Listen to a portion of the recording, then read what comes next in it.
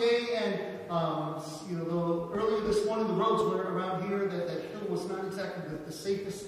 So we're glad that we've had snowplows come through while we were in the first service, and hopefully the roads are a lot better, and everyone will stay safe as they're driving. If they're driving now, we'll pray for safety. And then as you leave today, please take care of yourselves, drive slow, be safe on your way home. But we're glad that you are here and worshiping as we join together today. We're going to be continuing our sermon series on being challenged. And we're going to look at it in a different way today. We're going to look at being challenged by seeking solitude and how different that is than what we normally think about it to be. We think of solitude being by ourselves, but God is actually showing us, Jesus shows us by his habit, that solitude is actually not that way. And so we'll be digging into that when we get into the message. Just a few announcements that we have here today. We are looking to continue to start this children's choir. And so if you have kids that, or know people that have kids that are ages 4 to 10, there's information on the usher stand. Please take that, give it to them, have them call the church office, or you bring it in and let us know. Peter's been working really hard. We've been talking about how we do it safely. But it's an opportunity for them to come and sing and make music to God, give glory to God. And that's what we want. We want to give glory to our Lord and Savior. And we're very thankful for that opportunity and for the kids to be singing. So please look at it, pray about it. If you know people, give the information to them. Then also, coming up very quickly is Lent. Believe it or not, on the 17th of February, that Wednesday, it is Ash Wednesday. It's the start of Lent. And on that day, we will be doing the ashes and putting ashes on your forehead in the sign of the cross. But when we do this, we're going to be doing the ashes. We're not going to stop from doing it. We're going to be coming up with a different way. And in fact, it will be done just slightly different. In order to keep it as safe as possible, so that there is no question on safety and concern and touching, because normally it's one finger dipping into ash and then on the forehead and then the same thing. We're going to make sure that doesn't happen. And so we have a different way of doing it, but there will be ashes on Ash Wednesday. So service will be at 7 p.m. that day. But then also, there will be Holy Communion on that day too. And so we come together and worship our Lord and prepare our hearts and minds as we prepare for that Lenten journey. Our Lenten series will be on Job. And talking about how Job was working through, but also it ends with Job's famous line that a lot of people don't credit Job to saying, but he did, I know that my Redeemer lives. And so we'll end on Easter, the series of Job on Easter. And so we're going to be getting together here and preparing our hearts and minds in this being challenge. And so as we do, we're going to sing this first song. And I just want you to stay seated and use this song. You can sing along if you want. If you just want to make this a prayer, do that. But it's a focus on the solitude. It's a focus on who our Lord is and what he says to us. That we are not alone. That he is always with us. So you can sing along if you like, or you can just meditate on these.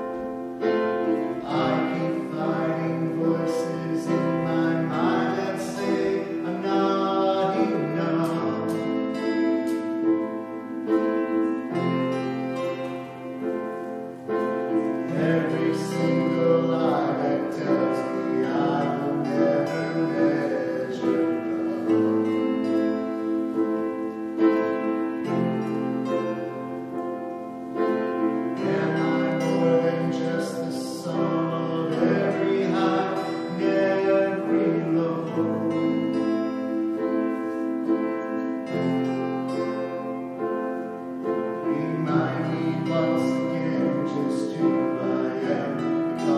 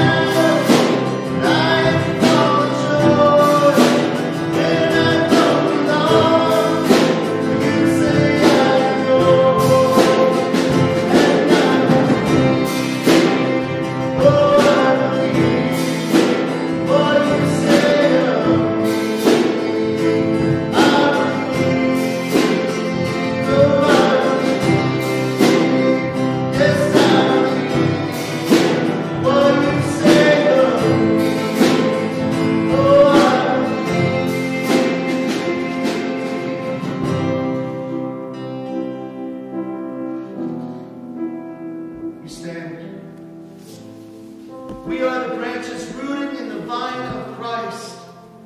We come because we seek to abide in Christ.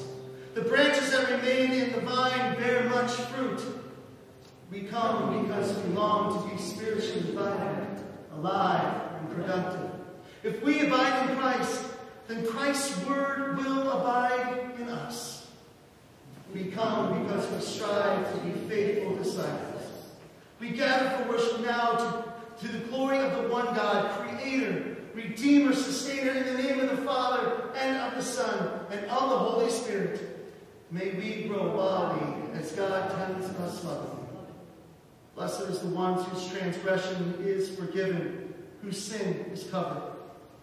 Blessed is the man against whom the Lord counts no iniquity, in whose spirit there is no deceit. As Moses speaks to the people through God, we confess in those times we do not listen to your words and close our hearts to you. Forgive us, Lord. As Paul warns, we confess those times when our freedom in Christ causes one who is weak in faith to stumble. Forgive us, Lord. As Jesus, the long-awaited prophet and Savior, taught with and showed his authority and power, we confess those times when we allow the forces of evil to make us forget the deliverance and love of God we have in Christ. Forgive us, Lord. With David the psalmist, we humbly come before the Lord.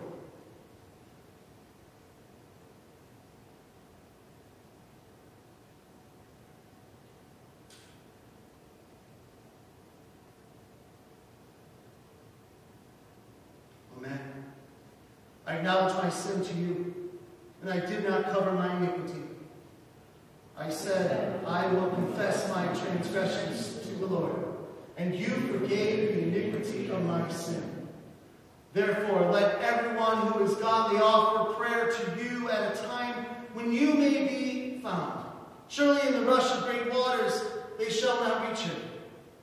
You are a hiding place for me. You preserve me from trouble. You surround me with shouts of deliverance. Almighty God, our Heavenly Father, has had mercy upon us and has given his only Son to die for us, and for his sake forgives us all our sins. As a servant of Christ and by his authority, I forgive you of all your sins in the name of the Father, and of the Son, and of the Holy Spirit. To those who believe in his name, he gives the power to become the children of God, and has promised them his Holy Spirit. So may the good Lord, who has begun his good work in us, bring it to the day of completion. In our Lord Jesus Christ. Amen. Let's sing Holy, Holy, Holy.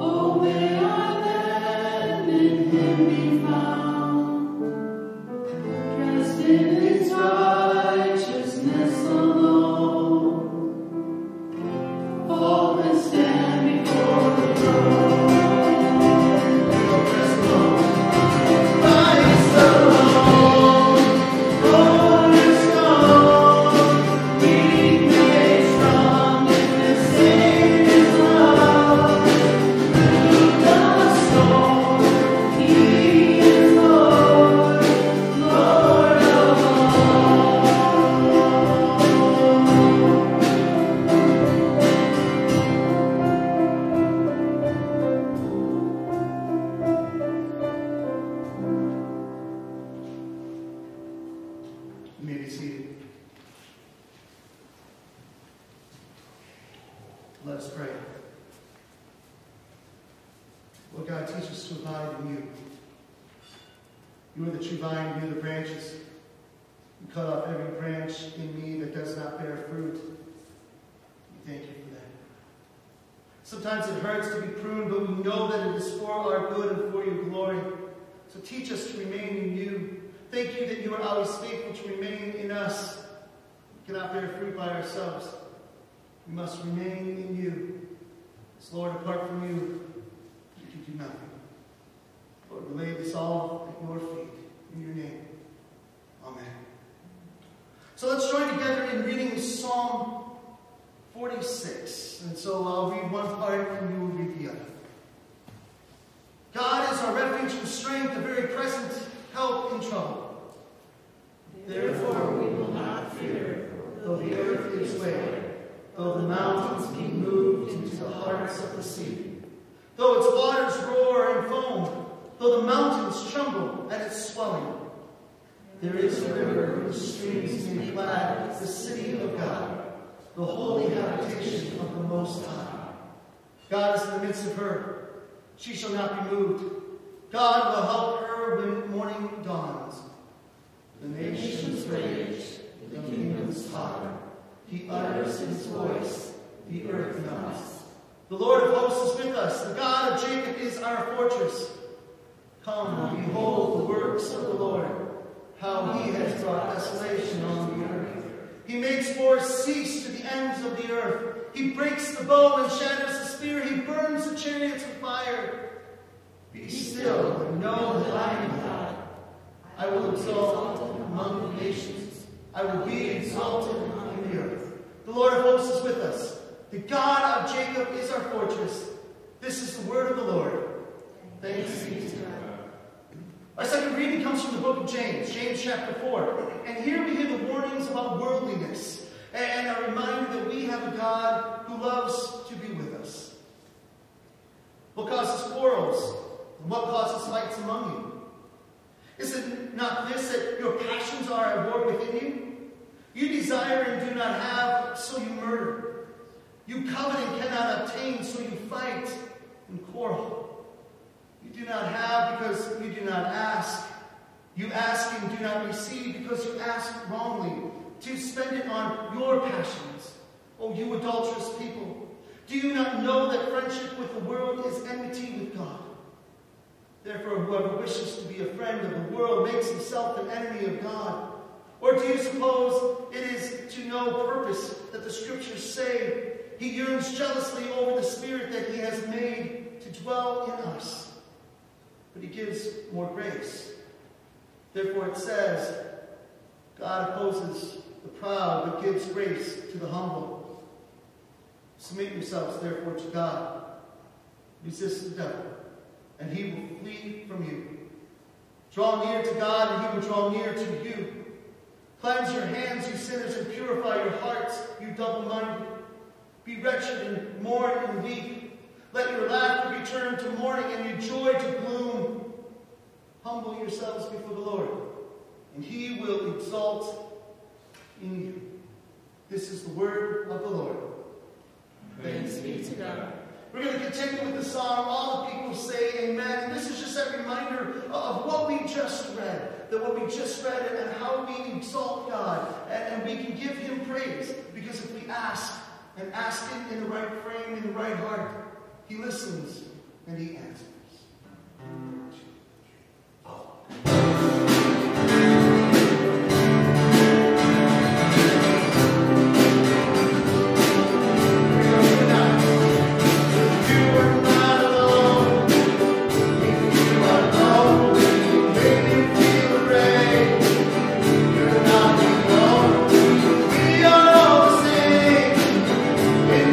Mercy, and give it every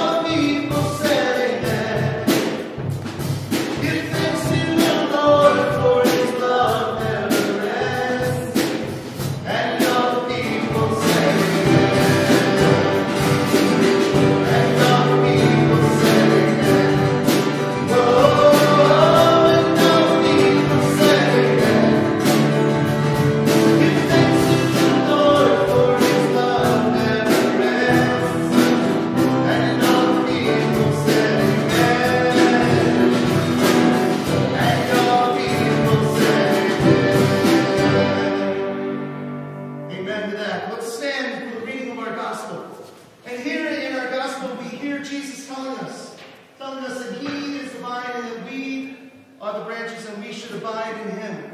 So the Holy Gospel according to St. John, the 14th chapter. Glory to you, O Lord. I am the vine and my Father is the vine dresser. Every branch in me that does not bear fruit, he takes away. And every branch that does not bear fruit, he prunes, that it may bear more fruit. Already you are clean because of the word that I have spoken to you. Abide in me and I in you. As the branch cannot bear fruit by itself unless it abides in the vine, neither can you unless you abide in me. I am the vine. You are the branches. Whoever abides in me and I in him, it is that bears much fruit. For apart from me, you can do nothing. If anyone does not abide in me, he is thrown away like a branch and withers, and the branches are gathered, thrown into the fire, and burned. If you abide in me, and my word abide in you, ask whatever you wish, and it will be done for you. By this my Father is glorified, that you bear much fruit, and so prove to be my disciples. As the Father has loved me, so I have loved you. Abide in my love. If you keep my commandments, you will abide in my love, just as I have kept my Father's commandments and abide in his love. These things I have spoken to you, that my joy may be in you, and that your joy may be full. This is the gospel of the Lord. Praise to you, O Christ. You may be seated.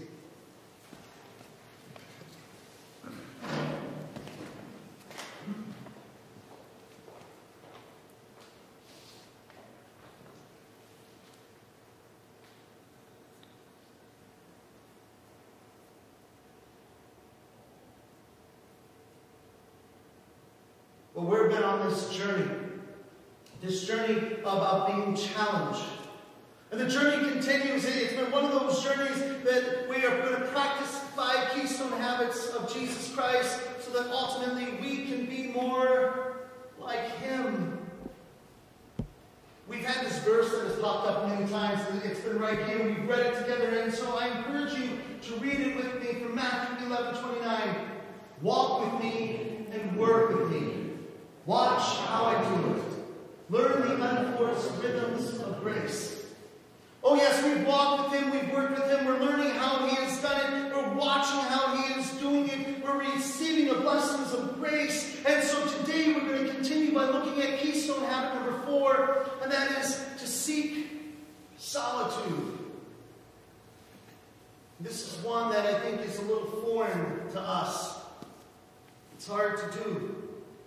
We talked about community, and next week we will talk about the importance of church, which has that community aspect in it. But Jesus, he found this beauty by balancing the time when he was with people, when he was within his community, and the people he surrounded himself with, and the times when he was alone, just him and God. Question for you. How distracting is the world that we live in? Think about that. How distracting is the world that we live in? And I want you here to be truly, truly honest. Because how many of you already today, in this worship service, even though I'm trying to be the most engaging person that you're going to have up here, how many of you have thought about checking your phones? Maybe you're kind of receiving a text message or no one is coming. Or maybe there's an email that you want to receive that you're looking for. And maybe it's not your phones. Maybe you're making this mental grocery list that you need to go pick up food for later for the rest of this week. Maybe, just maybe, some of you are thinking, what am I going to eat afterwards today?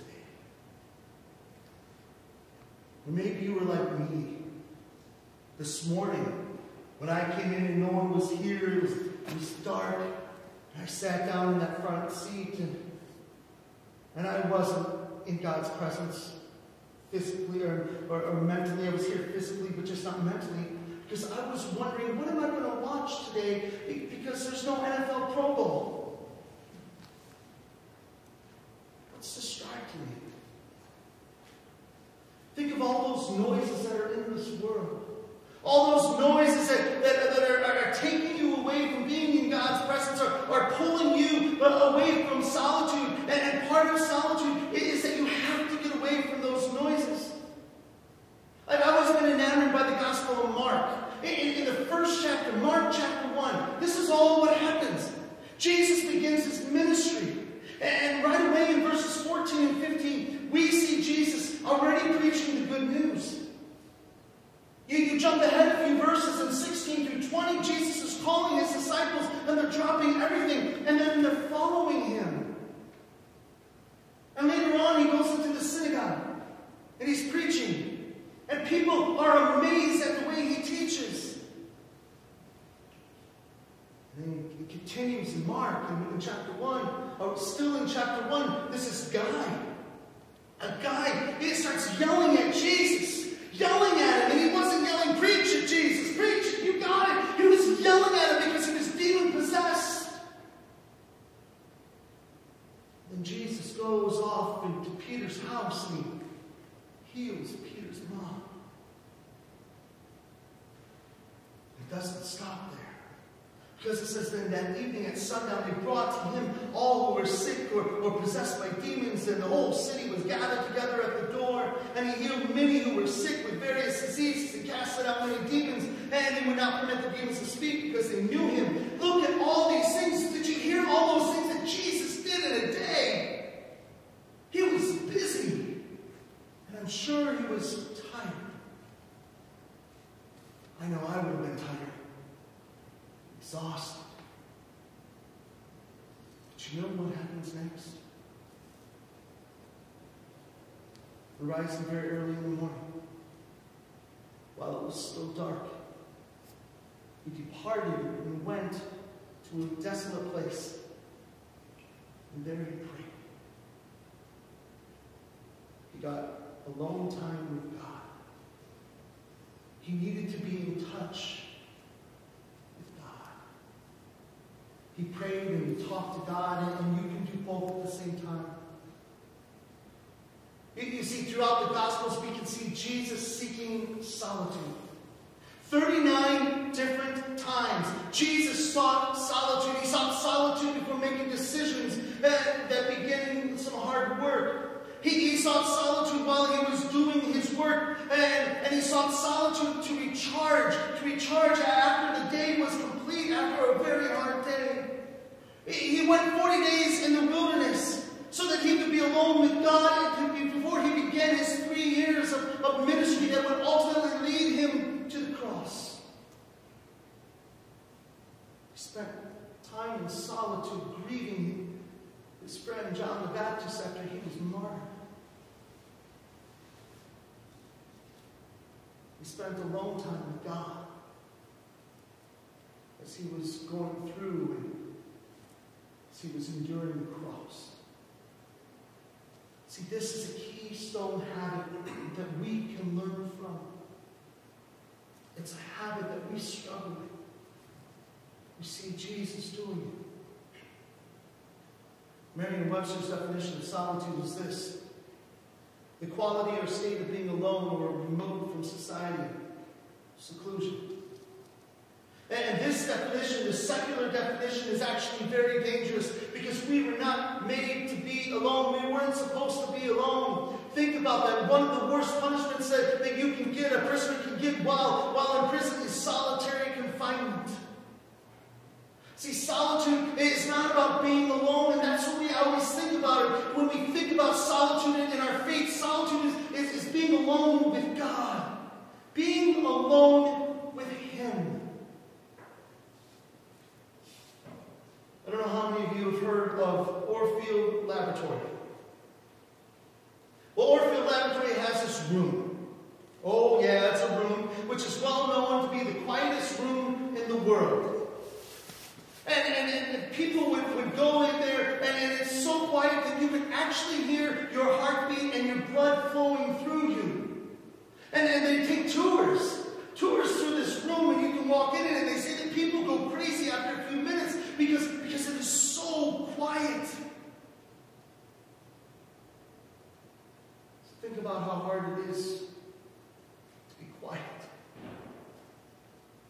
be silent?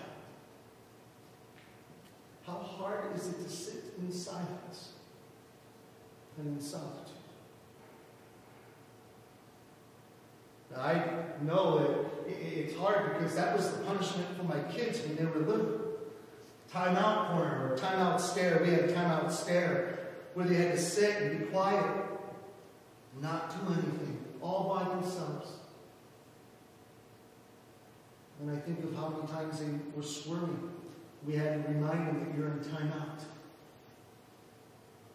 How hard is it to sit in silence and solitude? Because we weren't meant to be alone. Ever. Because there's this great relationship that we have between us and God. Solitude in the life of Jesus wasn't so that he could be alone. It was so that he could be alone with God. Solitude is about being alone with God, to pray, to talk to God. It's a place where we can shut out the noises of this world so that we can talk to God, but more importantly, so that we can hear God speak to us. James 4:8 says, draw near to God and he will draw near to you. We have this God who wants to have a relationship with us, who wants us to spend time with him, and who's approachable. Solitude is not being about all alone with yourself. It is about being alone with God, to spend time with God. And it's important that we all spend time alone. I know this. I need time away from everyone and every place. Sometimes you just have to find that time. But are you spending that time with the world? Or are you spending that time with God? I really want to get to the place where David was when he wrote this in the Psalm. For a day in your courts is better than thousands elsewhere. See, every day is a battle. Every day is a battle, and there are things battling for our minds. There are people, there's work, there's organizations, there's school, there's clubs, there's sports. They all battle for our minds every single day. They want space in our minds every single day. Think of all those commercial jingles. I could probably say some, and you could tell me the product. I could probably hum a tune from a jingle, and you could tell me the product. You probably hear the jingle on the TV or on radio, and guess what? You're singing along because they're battling for your minds. You are constantly being bombarded. And so what are you allowing in? What are you allowing in? Talked about phones. How many times do you check your phones a day? Millennials on average is 150 times a day.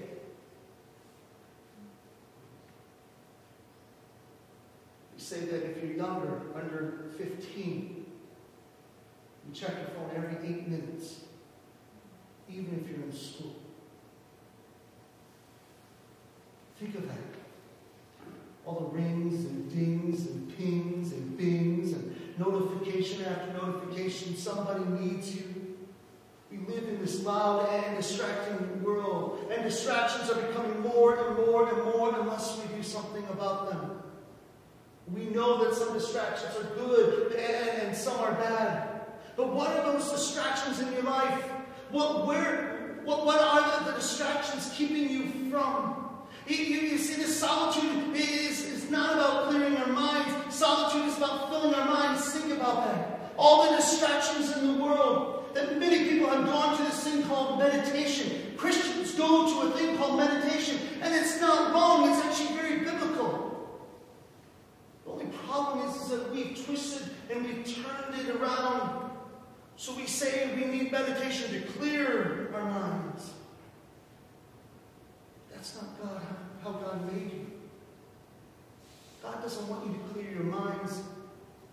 God made us creative and mindful. God wants us to fill our minds with Him. To fill our minds with the right things. He says it in Scripture. Finally, brothers, whatever is true, whatever is honorable, whatever is just, whatever is pure, whatever is lovely, whatever is commendable, if there is any excellence, if there is anything worthy of praise, think about these things.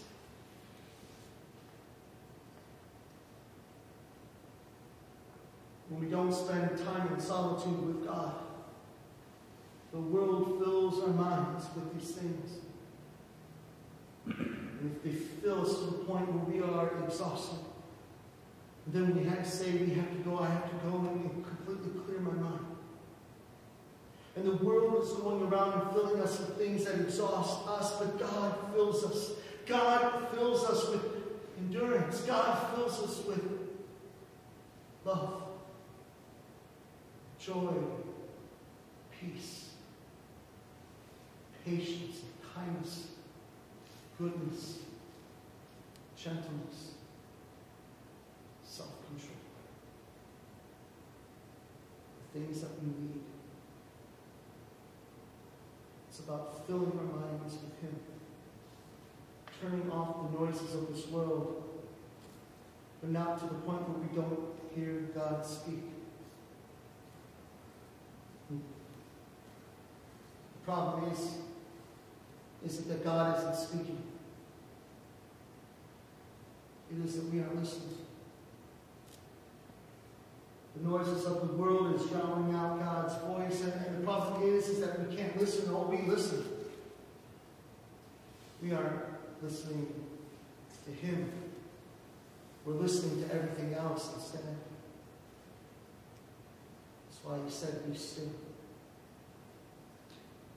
Still to know that I am God. The battle of this world, we can just stop and be still. Be still and know that I am God. Be still and know that I am speaking still today. Speaking still to you. When all this stuff happens, we become more productive. More productive in sharing Him and sharing His Word and sharing who He is with our words, with our actions, with our thoughts. Because time with God, it fills our minds, and it doesn't just fill our minds with stuff, it makes us focus. Solitude brings focus. Solitude will bring focus to us, because solitude will make us more productive, not less. Solitude is going to bring focus in a loud and distracting world. It makes us more productive, and it helps us, because when we think of being distracted, we think of being drawn apart or drawn away. But coming to God, coming to Him, draws us together. We read about this in the Gospel of John. Abide in me, and I in you, as a branch cannot bear fruit by itself, unless it abides in the vine. Neither can you, unless you abide in me. I am the vine, you are the branches. Whoever abides in me and I in him, he it is that bears much fruit, for apart from me you can do nothing. Abide. Abide, abide. Or in other translations, remain, remain, remain, remain, abide in God. So that it's not more about you. So it's not more about the world. Because you can't outdo God by trying to be God. You cannot outdo God. But we can be with Him. And let Him do His work through us. Because it is His work. Because God can do more in 1 second than we can do in a lifetime. Think of what God can do through you in 1 second. If you spend time alone with Him to hear Him. So that you can give all the things of the world over to Him. So that you can be in His presence. It fills our minds. So that we can draw near to Him, we can abide in Him. Solitude. I'm going to make you uncomfortable. I want you to spend a few minutes in solitude with God. In his presence. Just you and him. I don't know where you are in your life right now. I don't know those things that are completely invading your life right now, those noises of the world that are in your life right now. But you can come to him in solitude, alone with him, and give it to him. If you're hurting, tell him, and he will carry it. If you have something to rejoice about, tell him, and he will rejoice with you. If you have something to ask, ask it. Ask it in his name. He will listen. And he will answer according to his will. More importantly, listen. Listen to the voice of God. Because he's talking to you. Are you listening?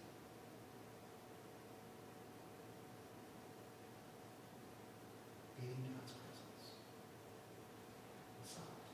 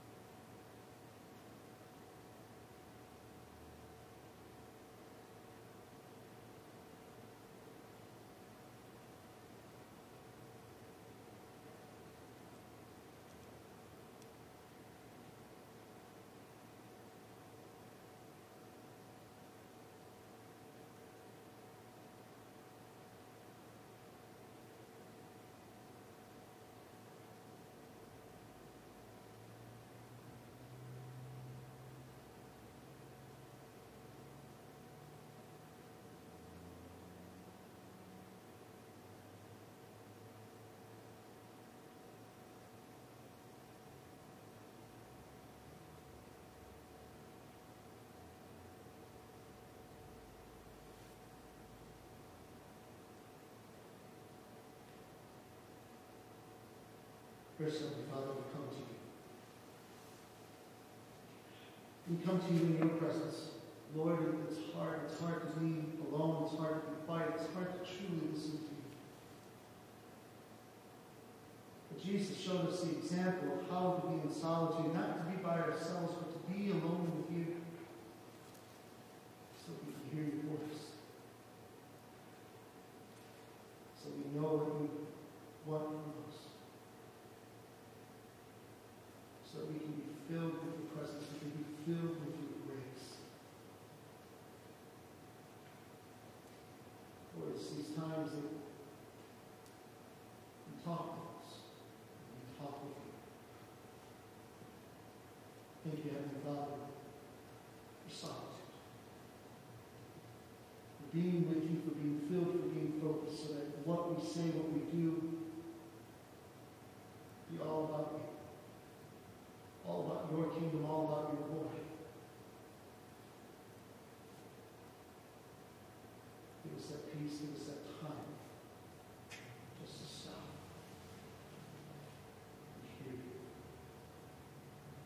We ask this, Lord, in the most precious and holy.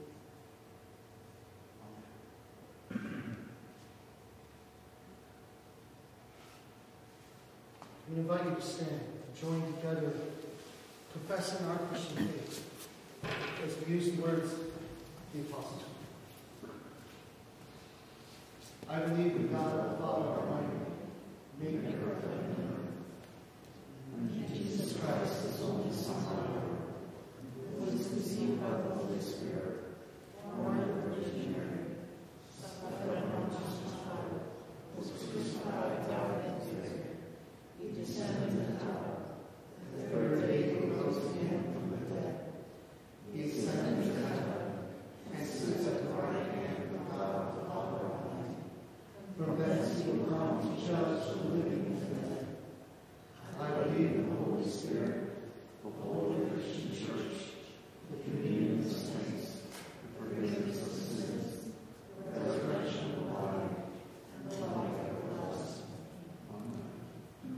Gracious Lord, we give you thanks for the gift of Scriptures.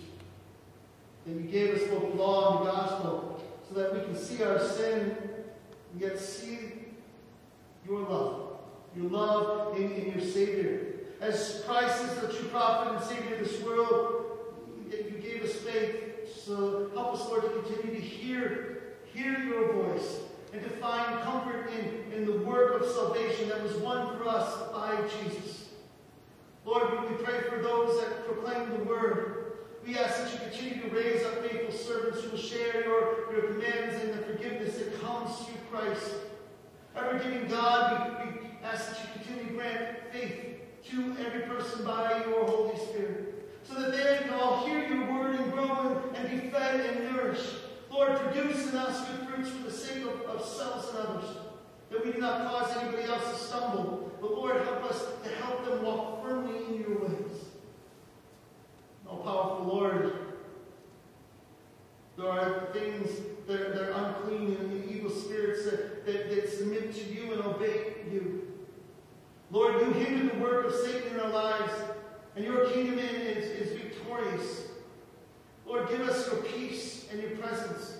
Give your peace and comfort to those who suffer afflictions in any way. Lord, today we lift up David, and Bill, and Fred, and Linda, Terry, and Rick, and Vicky, Deputy McDonald, and Don, and David, all who are continuing treatments for cancer.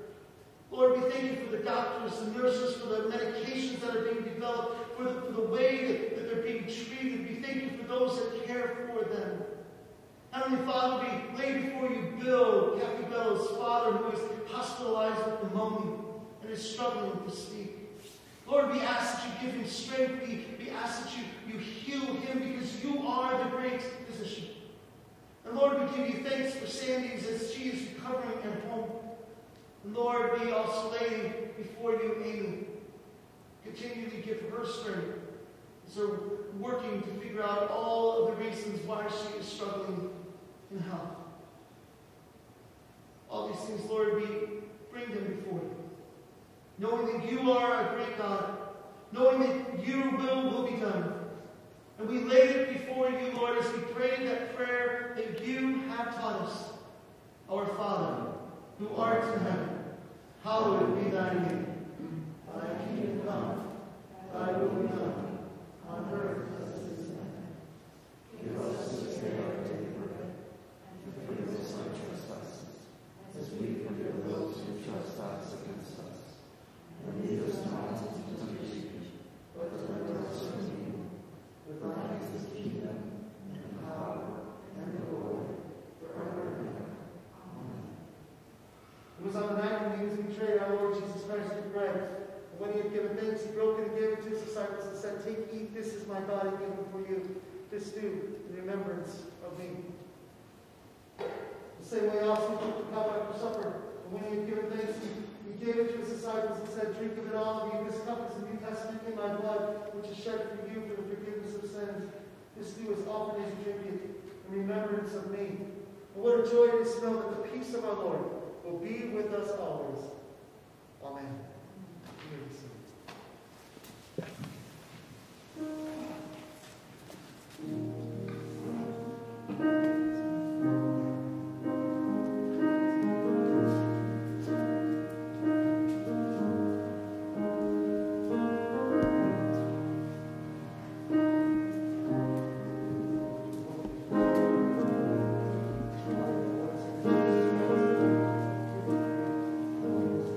Be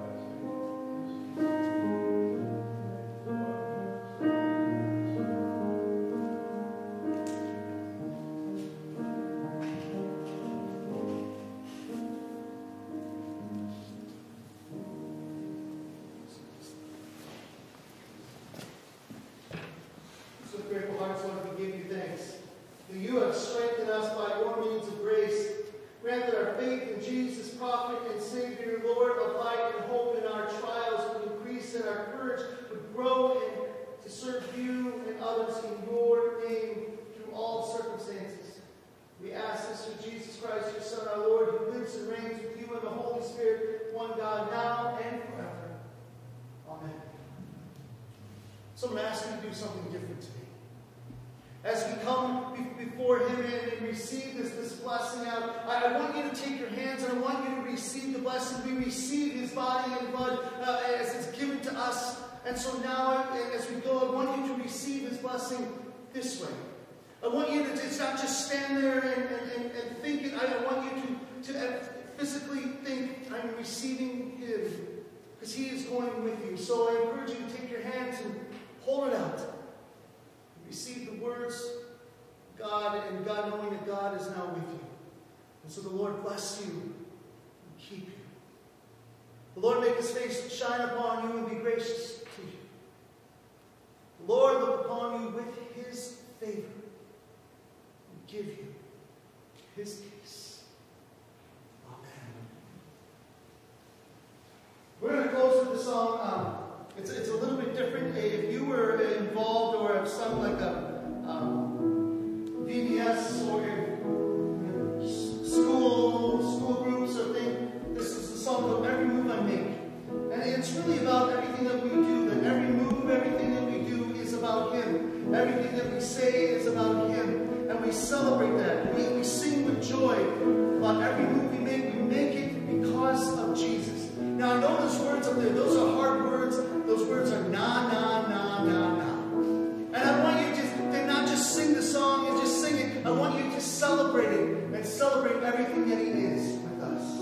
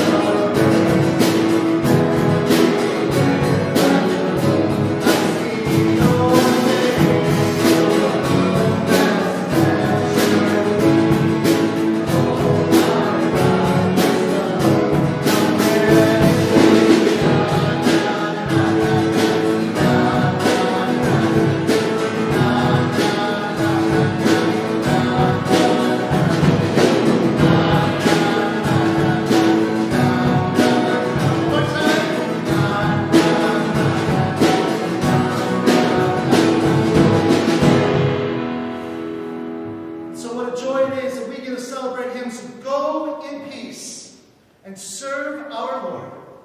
Thanks be to God. Have a great weekend.